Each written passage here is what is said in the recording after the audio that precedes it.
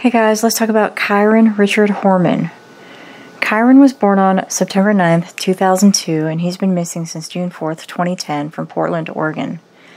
At the time of his disappearance, he was 7 years old, 3 feet 8 and 50 pounds. He's a Caucasian male with brown hair and blue eyes. He wears metal-framed eyeglasses. He is allergic to bee stings. Kyron was last seen in Portland, Oregon on June 4th, 2010. He usually rode the bus to Skyline Elementary School, where he was a second grader. The school is in the 11500 block of Skyline Boulevard in a rural area in northwest Portland, about 2 miles from Kyron's home, in the 15700 block, Sheltered Nook Road. His stepmother, Terry Lynn Moulton Horman, stated she drove him to school because there was a science fair that day, and Kyron wanted to set up his exhibit, a display about the red-eyed tree frog. They arrived shortly after 8 a.m. and dropped Kyron's coat and backpack off at his classroom. A witness saw Terry and Kyron together at 8:15 a.m. in front of Kyron's exhibit. The bell rang at 8:45 a.m. and Terry says she left then. She said Kyron told her he was going to his classroom. He's never been heard from again. Terry reported Kyron missing at 3:45 p.m. after he failed to arrive home at 3:30 p.m. as scheduled. No one reported having seen Kyron at the school after the 8:45 a.m. bell. His teacher marked him absent after classes began at 10 a.m. She thought he was at a doctor's appointment. Because so many hours had passed since he was last seen, police launched an extensive search immediately. Over the next few days, they interviewed all of the students and staff at Skyline Elementary School and searched the school grounds, and the surrounding area. It was one of the largest searches in Oregon history. Kyron's loved ones described him as timid and stated he would be unlikely to leave the school to go off on his own. Kyron's parents, Kane Andrew Horman and Desiree Young, have been divorced since 2003. Terry and Kane married in 2007, but they had been together for several years before that.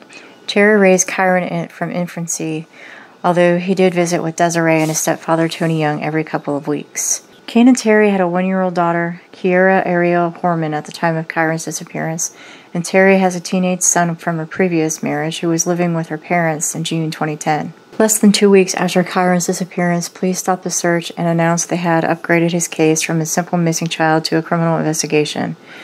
At the same time, they stated they didn't think Kyron had been abducted by a stranger. They focused on Terry, stating cell phone records indicated she wasn't where she said she was on the day of Kyron's disappearance. 3 weeks after Kyron's disappearance, on June 26, Kane moved out of the family home. That same day, Terry placed 2 911 calls from their residence.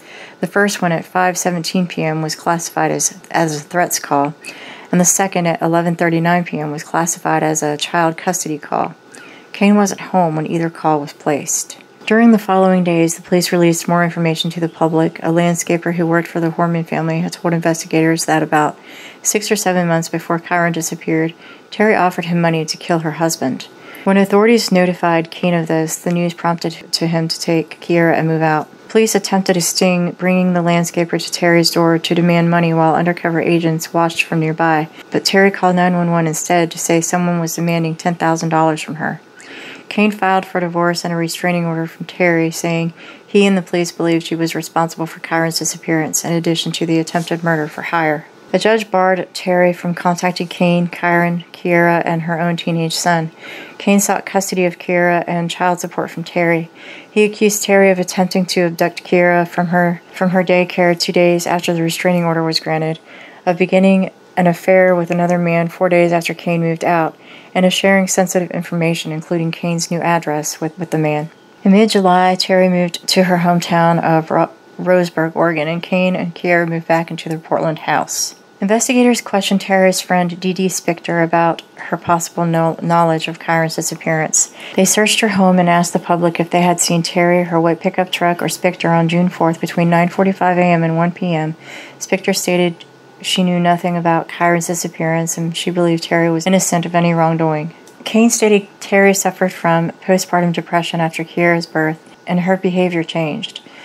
In court documents, he claimed she was an alcoholic, has a personality disorder, and is, quote, severely emotionally disturbed, unquote. Kane said he believed Kiera was not safe with her mother and may have witnessed whatever happened to Kyron on the day he disappeared. Some of Terry's acquaintances reported that she was angry with Kane for making her teenage son move out of their home, which he did in February 2010, 4 months before Kyron's disappearance. Desiree told reporters that she had attempted to get custody of Kyron prior to his disappearance and that Kyron had told her several times that he wanted to come live with her. In May 2012, Desiree filed a lawsuit against Terry accusing her of kidnapping Kyron and seeking $10 million in damages. She has asked the court to order Terry to return Kyron or say where his body is. The Hormans are now divorced. Authorities have yet to name a suspect in Kyron's disappearance in spite of their focus on his stepmother. Kane speculated Terry caused the child's disappearance in an effort to hurt him and suggested she may have had help from another individual. Both of Kyron's parents continue to hope that he is alive. His case remains unsolved. If you have any information, please call the Multnomah County Sheriff's Office at 503-823-3333 or 503-261-2847.